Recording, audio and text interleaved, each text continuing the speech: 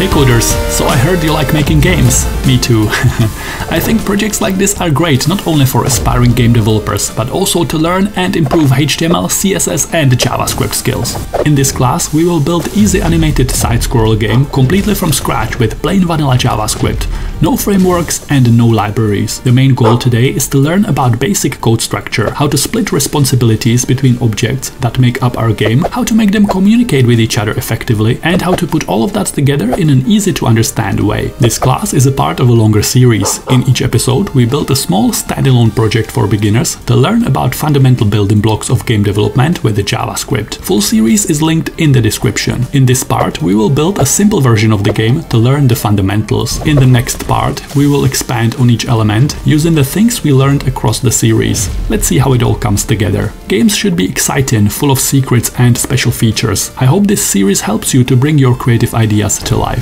If you are a beginner, it's always a good idea to make sure you understand the basics of HTML, CSS and JavaScript before jumping into projects like this. If you're interested, there's a list of good quality Udemy courses in the video description that will help you on your self-taught web development journey. For example, did you know that Cold Steel recently updated his famous bootcamp? Give it a try if you want.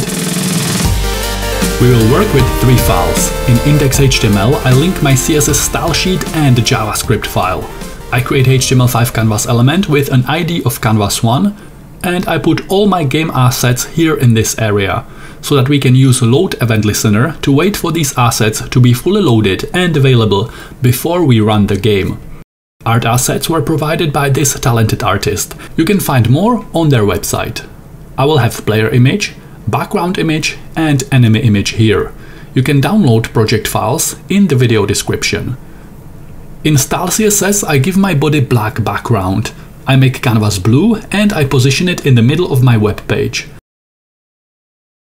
I also want to hide my image elements because we will draw them with JavaScript on canvas, so player image display none.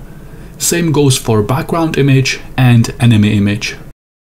I want JavaScript to wait until all images are fully loaded, so I will wrap my game inside an event listener. We will listen for load event. Load event waits for all assets such as sprite sheets and images to be fully loaded before it executes code in its callback function. I will place the entire code of our game inside this anonymous callback function. In JavaScript, anonymous function usually means a function without a name. By placing all my code inside this anonymous callback function, I separate scope of my game from a global scope to make sure my custom class and variable names don't clash with any other outside code. When all the assets are fully loaded, the code inside will be executed line by line. I assign variable to my canvas element. I create context instance of built-in Canvas 2D API that holds all drawing methods and properties we will need to animate our game. I set canvas width to 800 pixels and canvas height to 720 pixels. I make canvas transparent. In this class I want to make it very clear how we split responsibilities between objects and how these objects interact with each other to create a complete game. So let's just write all the building blocks we will need today. Our game will need input handler class, which will apply event listeners to keyboard events, and it will hold an array of all currently active keys. Player class will react to these keys as they are being pressed, drawing and updating the player. I will have a simple separate class that will handle endlessly scrolling backgrounds. We will also need a class that will generate enemies for us. We will have multiple active enemies in our game, so I will have a function called handleEnemies that will be responsible for adding, animating and removing enemies from the game.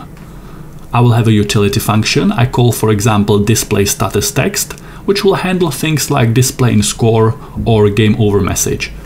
And lastly, we will have main animation loop. This function will run 60 times per second, updating and drawing our game over and over. So that's it. Here we can see all the building blocks we need to create a complete game. I could have wrapped everything in a main game class, for example, but I'm trying to keep it clean and simple today. Input handler class will apply event listeners to the game and it will keep track of all keys that are currently pressed down. Inside constructor I created this .keys property and I set it equal to an empty array. The way I want to handle controls today will be a bit different from my previous courses. I want to have an array and I will be adding and removing keys from it as they are being pressed and released. That way I can keep track of multiple key presses. I will place event listener directly inside the constructor. When we create an instance of a class, all the code inside constructor is executed. Because of that, just by simply creating an instance of input handler class later, all event listeners will be automatically applied. I will have event listener for key down event. Callback function on event listener has access to this built-in event object. I will assign it a variable name, for example e, and I console log it. Now I create an instance of input handler class which will run all the code inside constructor. So at this point, the event listener is applied. Let's test it. When I click my canvas and I press key on keyboard, I can see this event object here. It contains all different details about keyboard event that just occurred. What I care about today is this key property.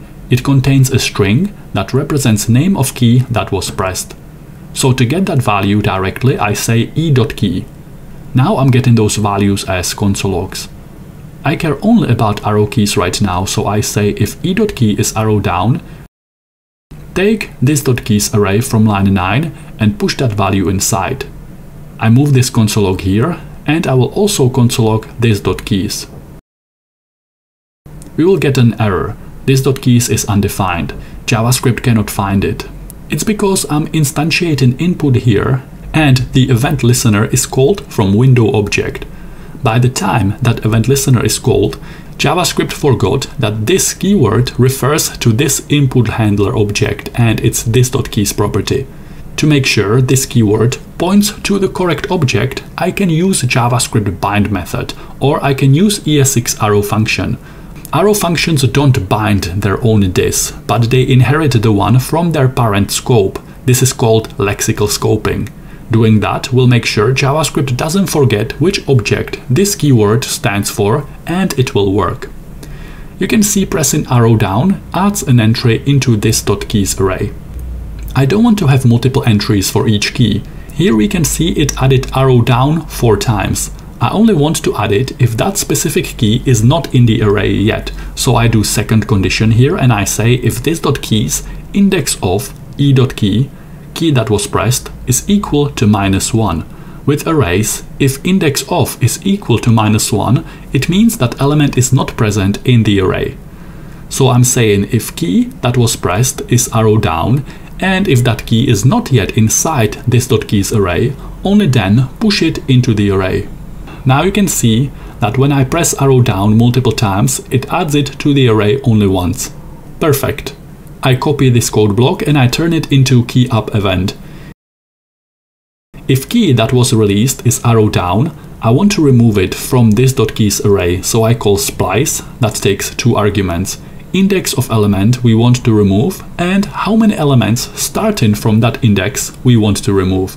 So I find index of arrow down inside this.keys array by using index of method again.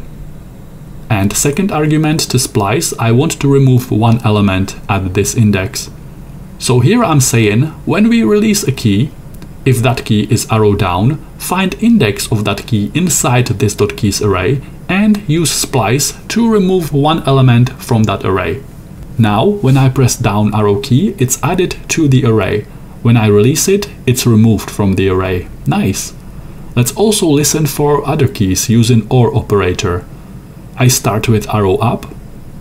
Then we also need to listen for key down on arrow left and arrow right.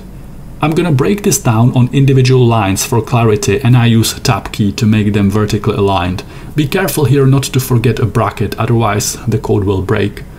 I will also listen for the same 4 keys inside key up event. So we have this.keys array here. In key down, if arrow down, up, left or right is pressed, and that key is not yet present in this.keys array, we push it into the array. In key up, when any of these 4 arrows are released, we find index of that key inside this.keys array and we use splice method to remove it. This.keys array now holds information about which arrow keys are currently pressed down. Sometimes it could be multiple ones at the same time. I remove these console logs by instantiating input handler class here on line 50. All the code inside constructor on line 8 will be executed. We have this.keys property as an empty array, and we use key down and key up event listeners to add and remove specific keyboard inputs from that array. And now we know how to handle keyboard inputs in a game. We will use them to move player around in the next part. Player class will define properties of player object. It will draw it, animate it, and update its position based on user input.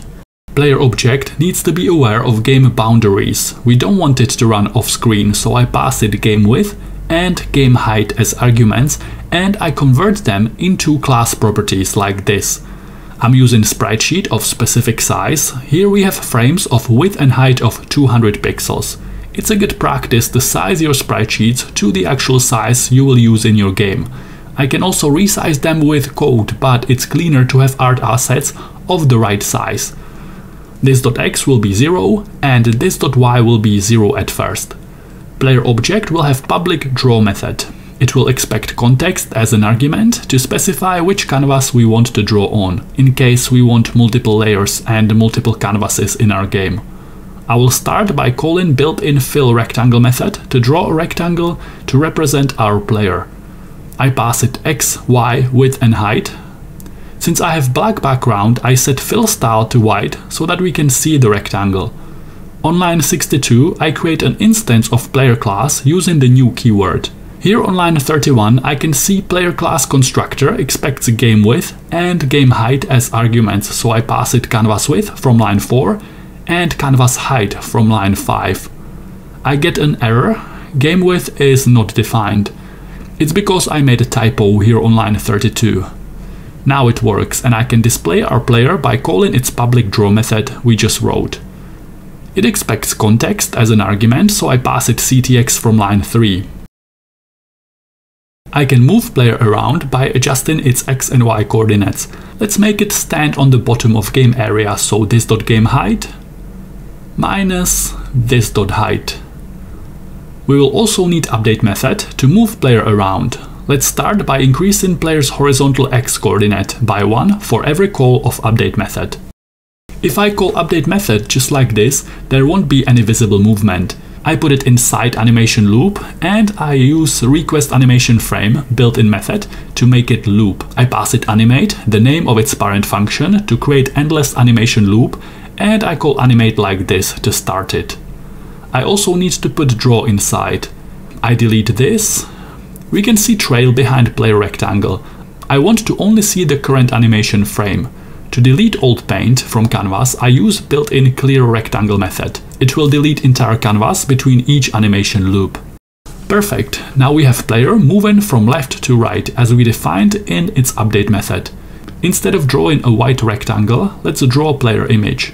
I call built-in drawImage method. I need to bring player sprite sheet into the project, so this.image property is a document.getElementById, and I give it ID of player image.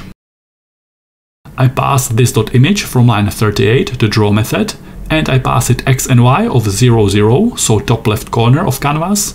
It will just draw the entire sprite sheet at these coordinates. I pass it this.x and this.y instead. You can see it just draws the entire large sprite sheet with all the frames. drawImage method can accept optional 4th and 5th arguments for width and height. It will then stretch or shrink the image to fill all available area, like this. I actually just want to draw one frame, so I pass it another 4 optional arguments: source x, source y, source width, and source height. This defined rectangle we want to crop out from the source sprite sheet, and destination x, destination y, destination width, and destination height define where on destination canvas we want to place that cropped out rectangle onto. I pass it 0, 0 as source x, source y, and we are cropping to this.width, this.height, so this area. Now we can see top left frame in the sprite sheet. I can use source x and source y to jump around the sprite sheet. By changing value of source y, we can jump between different rows. By changing the value we pass as source X, we are navigating within the sprite sheet horizontally. Let's just turn these values into class properties, called, for example, frameX and frameY. I replace them here, and now we can navigate around sprite sheet by changing values of these properties. Perfect. I comment this line out. The movement will work this way. We will have this.speed property. Initially, I set it to 0. We will be adding this.speed to this.x at all times. When it's 0, there will be no movement. When this.speed is a positive number, player will move to the right. When it's a negative number, player will move to the left on the negative direction on horizontal x-axis. Now we can connect keyboard inputs to player movement. Update method will expect input as an argument. I take input from line 69 and I pass it to player update method here. We are interested in this.keys property from line 9, which holds all currently active keys. We can access that property from input argument we are receiving here. So this section will deal with horizontal movement.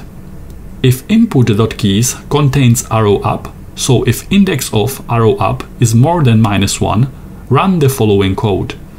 Actually, let's start with arrow right and set this.speed from line 41 to 5. When arrow right is found in this array from line 9, set player speed to 5. It will make player to move to the right.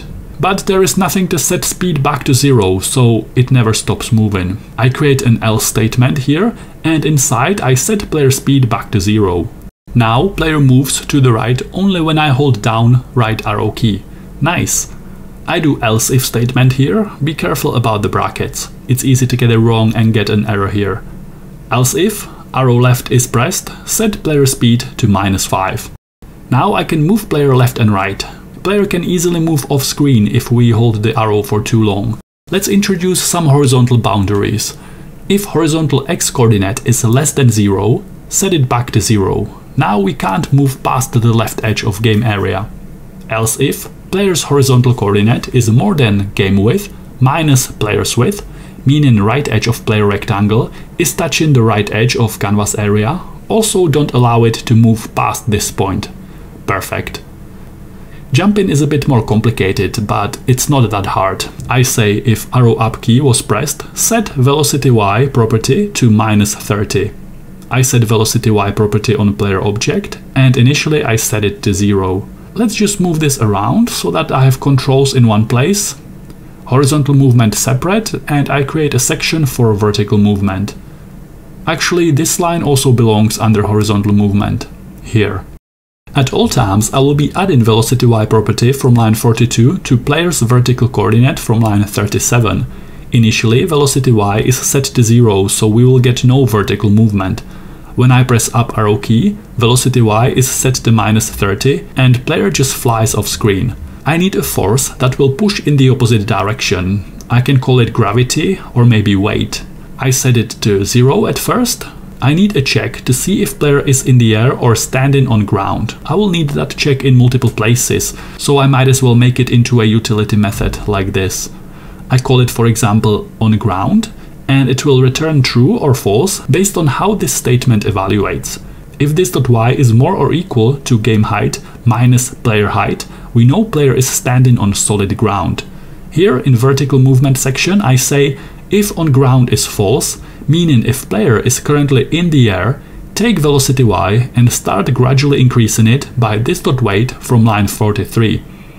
I set this.weight to 1, we jump, and eventually player falls back down. Size of the jump depends on how long you hold up arrow key. We don't want it to work like that. Let's fix it.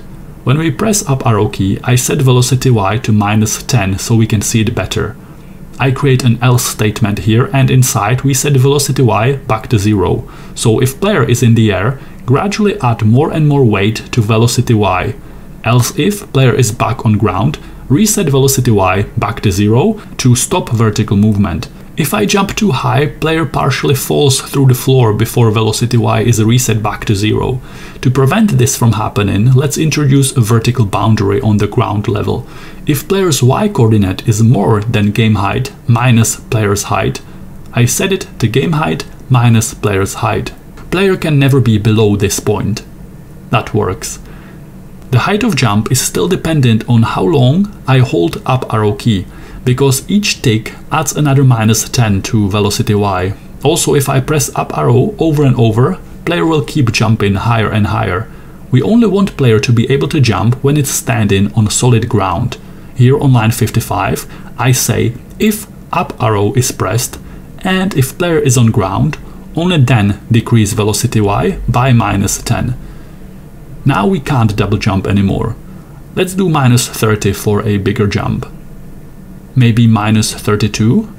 So jumping works like this. Velocity y is 0.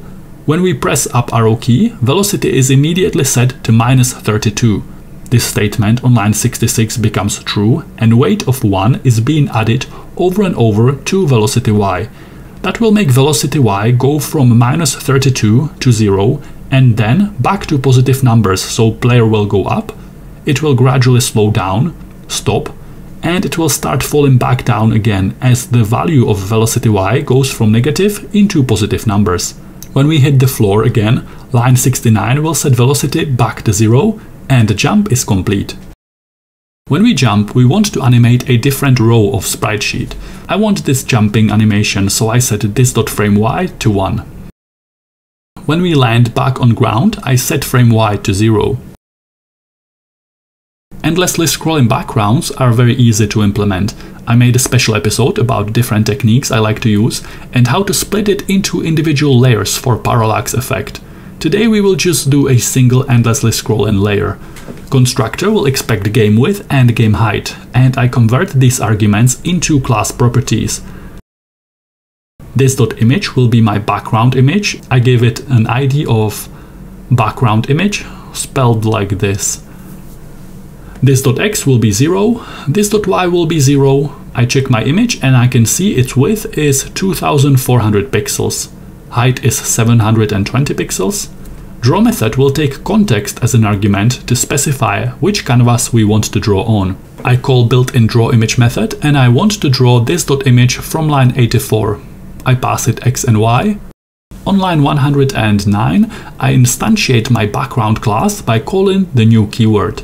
I pass it game dimensions, so canvas width and canvas height.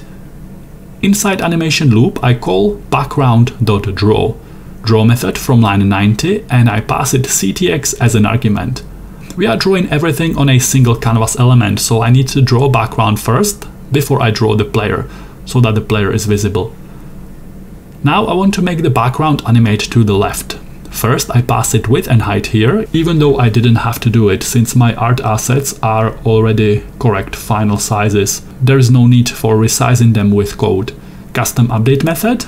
I create a property I call speed and I set it to 20. Horizontal coordinate of the background will be -=20 pixels per frame. This will make it scroll to the left. Inside animation loop, I call background update and it just scrolls off screen. In update method, I create a reset check. I say if this.x is less than 0 minus this.width from line 87, meaning if background scrolled all the way off screen, set its horizontal x position back to 0. To create an illusion of endlessly scrolling background, we need to use a trick here. I will be drawing the same image twice. I will position the second image to the right next to the first one by setting its horizontal x coordinate to this.x plus this.width. Now it looks like it's just one single endless seamless image. If I put a gap of 50 pixels, you will see where the first image ends and the second image starts. I remove the gap. We never actually see the full size of the second image. They are both scrolling at the same speed, and when we get to this point, the image on the right just fills the gap before the first image can reset and start scrolling again. This happens very fast, so it creates an illusion of endlessly scrolling seamless image. I go much deeper on this topic in a special episode. For now, this is all we need to know here. Sometimes you can still see a small gap where the first image ends and the second one begins. You can easily fix it by accounting for scrolling speed when setting horizontal position of the second image. I will comment out line 120 for now, so the movement doesn't distract us. You can do the same or keep it going, it's up to you. In our game, player needs to avoid dangerous enemies by jumping over them, Enemy class will serve as a blueprint to create a single enemy object. Constructor will expect GameWidth and GameHeight as arguments, because enemies need to be aware of game area boundaries. I check my sprite sheet and width of single frame is 160 pixels, height is 119 pixels. This drawImage will point towards image element with an ID of enemy image. Draw method will expect context as an argument. We call built-in drawImage method. I pass it this drawImage from line 107. I will also need this.x and this.y properties on my enemy. I pass them to draw method here. I create an instance of enemy class using the new keyword. I pass it canvas width and canvas height. I call enemy1 draw from inside animation loop and I pass it ctx. Now we can see what we are doing, so back inside the drawImage method on enemy class. I pass it width and height. I also need to pass it source x, source y, source width and source height like we did with player, because we want to crop out single frame from the sprite sheet. Source x will be number 0 times this.width, source y could be 0 times this.height, but since this sprite sheet has only one row, there will be no vertical navigation, so source y value can stay hard-coded to 0. I create frame x for horizontal navigation in sprite sheet and I replace it here inside the drawImage method. Vertical coordinate of the enemy will be GameHeight minus height of the enemy. And horizontal position is GameWidth, so that it's hidden just behind the right edge of canvas. I create an update method and inside we will just decrease x by 1 per frame to make enemy move to the left. I call enemy1 update from inside animation loop and we are animating one enemy created with our enemy class. I don't want to just have one enemy, I want to have multiple active enemies on the screen at the same time. Up here on line 6 I create a let variable I call for example enemies and I set it to an empty array. I delete these two lines of code from inside animation loop. We will draw and update our enemies from inside handle enemies function on line 121. Handle enemies function will also be periodically adding new enemies to the game, so I take enemies array from line 6 and I call push on it. We will push instance of enemy class, so new enemy like this. I know I have to pass it game width and game height, so I pass it canvas width and canvas height here. Then I want to call draw method and update method from line 116 for each enemy object in the array, so enemies for each. I call individual object in that array, for example enemy, and I use arrow function syntax here. For each enemy object inside enemies array, call their draw method. I pass it ctx and also call their update method. I will be calling handle enemies function for every animation frame, so I can't just leave this line of code here like this. I don't want to push 60 enemies per second into our game. I take this line outside temporarily, so it will just run once on the initial page load. So it will add just one enemy to the array at first. I call handle enemies from inside animation loop here on line 143. Perfect. Everything still works. Let's say I want to add new enemy into the array every 2 seconds. How do I do that? We can use timestamps and delta time. I create a helper variable called last time, which will hold the value of timestamp from the previous animation frame. Inside animation loop, I create a constant called delta time. Delta time is the difference in milliseconds between timestamp from this loop and timestamp from the previous loop. The value of delta time tells us how many milliseconds our computer needs to serve one animation frame. Usually if we are running at 60 frames per second, delta time is around 16 milliseconds. So delta time is timestamp from this loop minus timestamp from the previous loop. This timestamp value is auto-generated here. Request animation frame has a special feature. It automatically generates a timestamp and passes it as an argument to the function it calls. So because animate is being called over and over by request animation frame here, it receives timestamp values as argument each time it's called. The first initial call of animate here on line 149 doesn't have auto-generated timestamp because it's not being called by request animation frame, so I have to pass it something here. I pass it 0. When I calculated delta time, difference in milliseconds between timestamp from this loop and timestamp from the previous loop, I set last time to timestamp so that it can be used in the next loop as the value for timestamp from the previous loop. Our animation loop is created by request animation frame.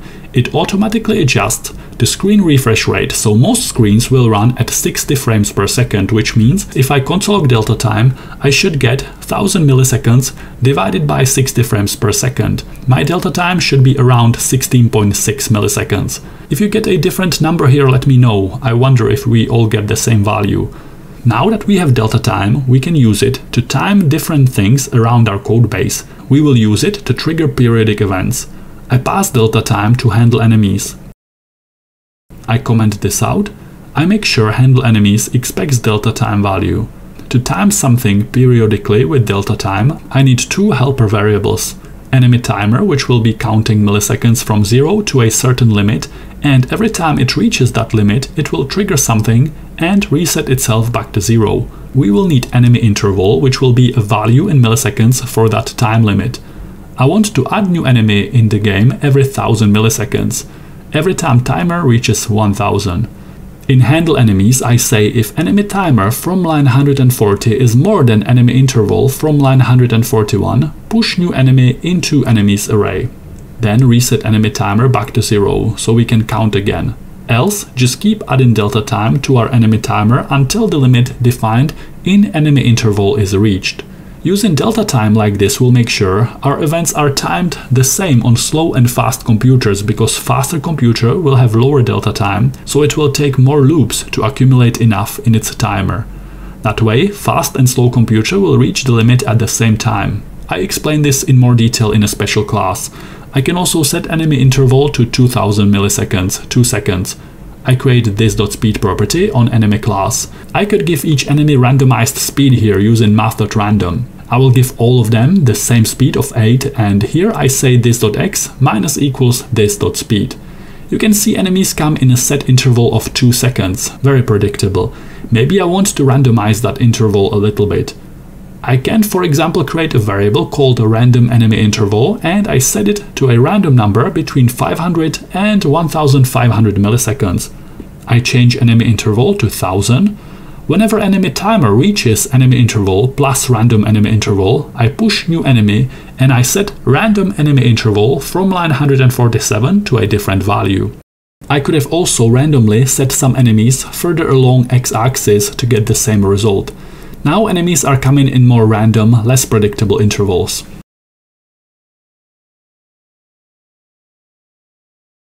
Inside the draw method on player class, I can remove the white rectangle behind the player. I pause the background again by commenting out line 154. We are displaying just the first frame in player and enemy sprite sheets. Let's actually animate those sprite frames.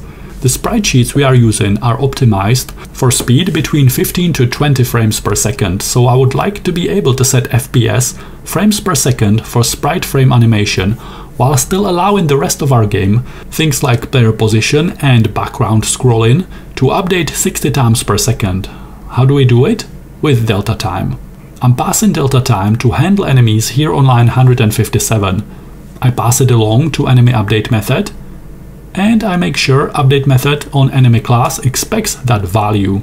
Update method is being called from inside animate 60 times per second. Inside update method here, I will use the delta time to keep track of how many milliseconds passed between individual calls, and only when the right threshold is reached, I will swap frames in the sprite sheet. To animate sprite sheets horizontally, I will cycle between frame x of 0 and max frame, which in case of enemy sprite sheet is 5. To time frame rate with delta time, I will need 3 helper properties. This.fps to set frames per second, let's do 20. Keep in mind this FPS will affect horizontal navigation within enemy sprite sheet, how fast we swap between individual animation frames, nothing else will be affected. I want the rest of the game to run at 60 frames per second. I could use this technique to slow the entire game down to 20 frames per second, but then player controls wouldn't feel very responsive, we would get delays in collision detection, displayed text, and so on. I want to slow down only animation of enemy sprite sheet, nothing else.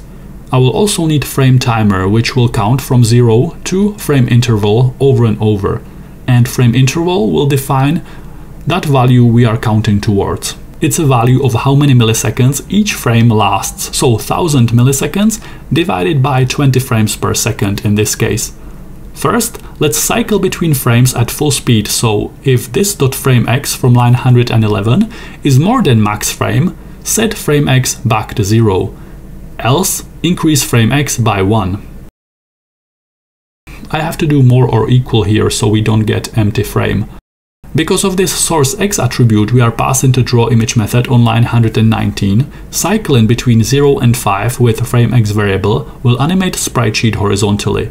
Now you can see enemy sprite sheet is animating, but it's very fast. These particular sprite sheets were designed for lower frame rate. We defined FPS of 20 on line 113. Here I say if this.frameTimer from line 114 is more than frame interval from line 115, only then run this code that manages frameX cycles. At the same time, reset frameTimer back to 0 so it can count again.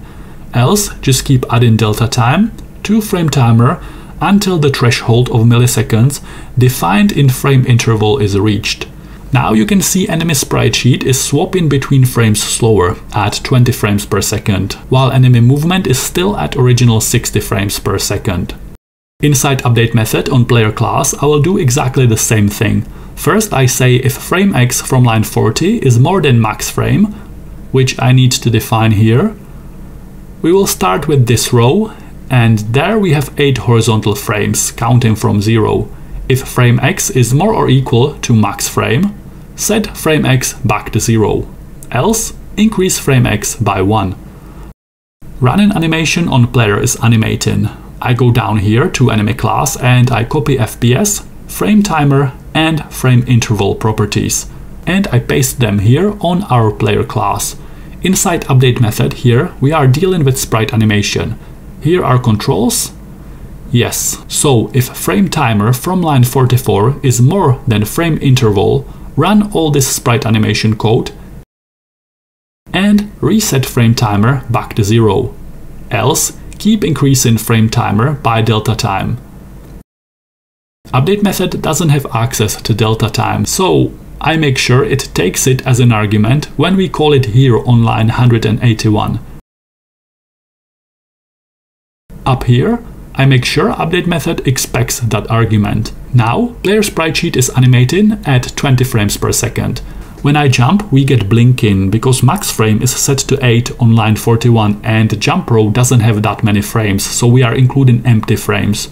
We have only 2 player states basically, jumping and running on ground, so dealing with that is easy. Down here we deal with vertical movement. When we are not on ground, we set max frame to 5 for jumping animation.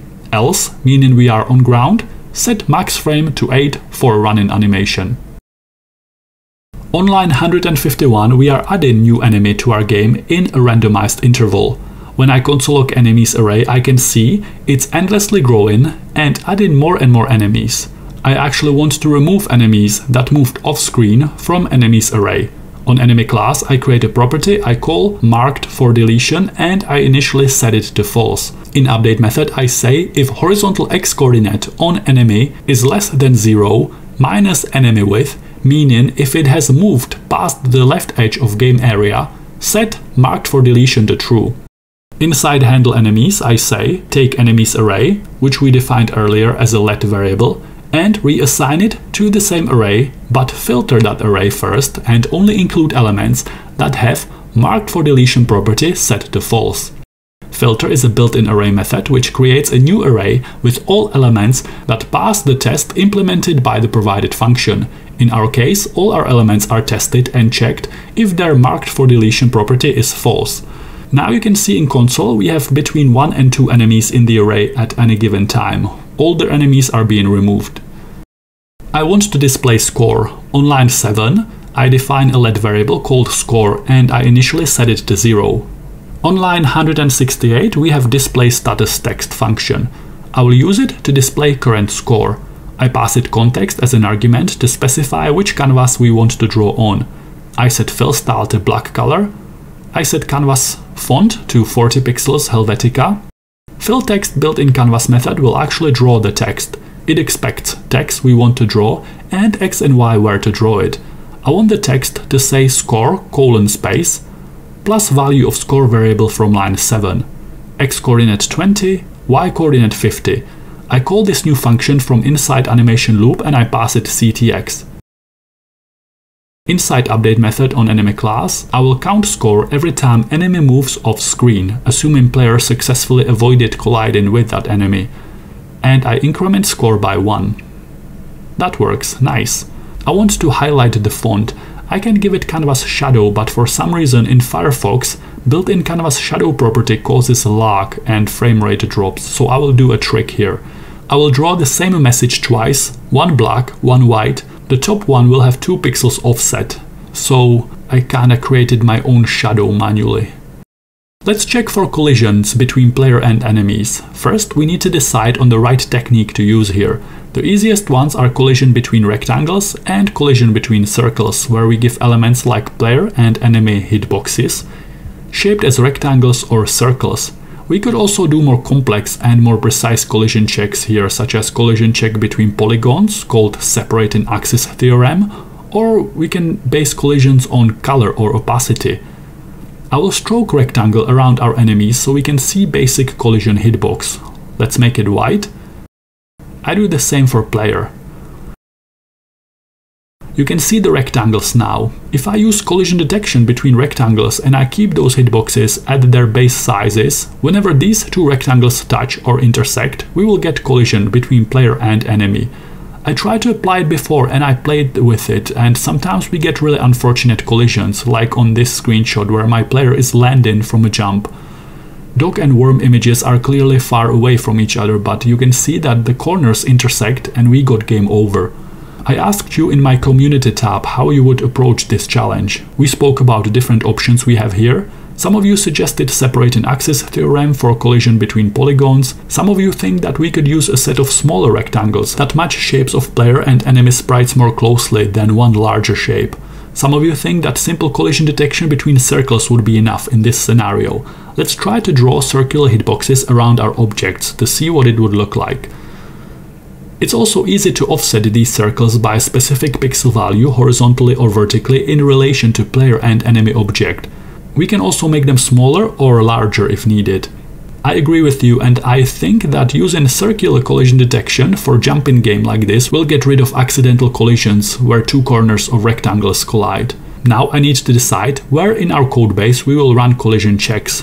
I know I need to check position of player against position of all active enemies for each animation frame, so I might as well do it inside player update method.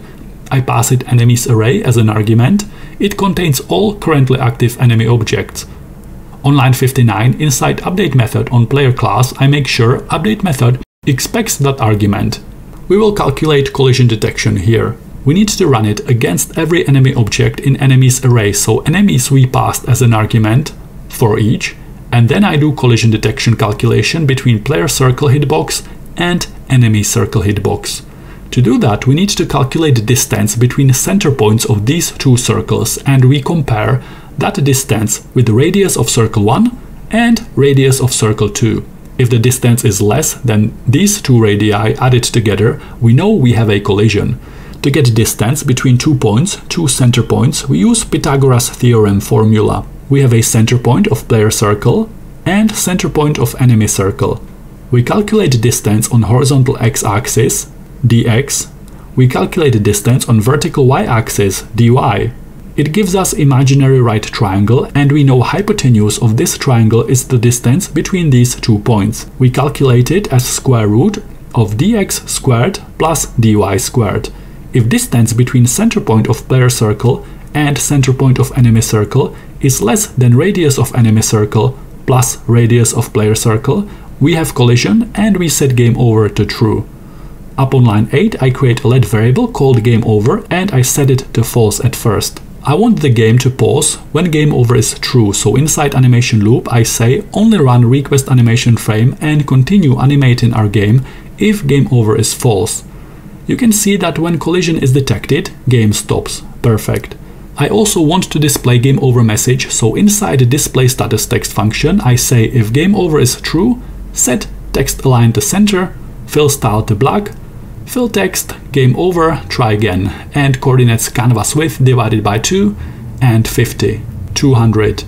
Make a copy again, set fill style to white, and offset the second line by 2 pixels. I need to fix our collision detection. We are using enemy X and enemy Y coordinates as center points of collision circle, which means collision area on each enemy is this blue circle. And same with the player. Since player X and player Y is the top left corner of rectangular area from which player image is drawn, I can't set it as center point of collision circle. Because I did do that, we are not checking for collisions between white circles. We are actually checking for collisions between the blue circles I just drew.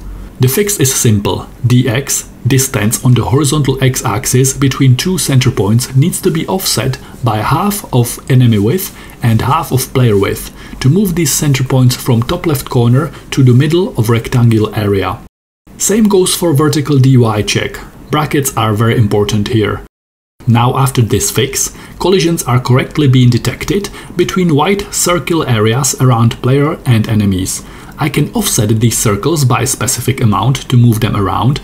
I can make them smaller or larger. We will expand on this in the next episode. We will also give parallax layers to the background. We will add multiple crawling and flying enemy types. We will give player a special skill and many more states than just running and jumping. Player will be able to sit down to stop the game from scrolling, and while sitting it will also regenerate energy for special moves. We will have more robust scoring system, and player will be able to generate energy by defeating enemies, which will allow it to stay in power-up mode longer. I will show you how to give player multiple lives, so we don't get game over after just one collision, and we will cover many other game development techniques that will be useful for all your future projects. A full series with all episodes that led up to this is linked in the video description. Each episode is a standalone project that teaches you important element we will use in the next episode to make the final game. Hope you had fun today. If you finished this tutorial, let me know in the comments. You can just say I did it. Also, let's discuss what other features, special skills, superpowers and fun elements you would like to implement in a game like this. I will see you in the next episode. Well done for completing this. This is a big achievement, especially if you are a beginner. Click like please.